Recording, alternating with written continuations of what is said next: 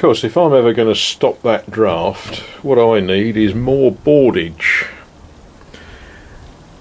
because that draft is drafty.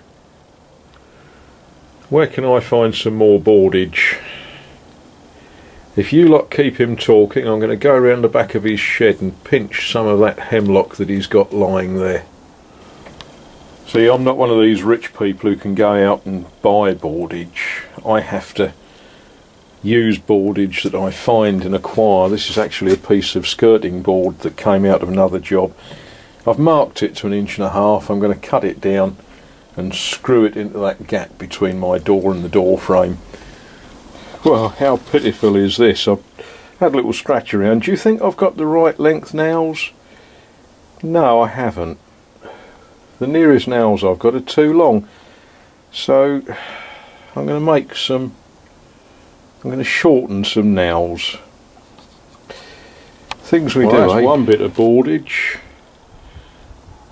Handmade nails, hand cut boardage. Now I've got to find a piece, cut a piece to go in there. Fantastic. Job done. More boardage on my workshop doorage to keep the draftage out.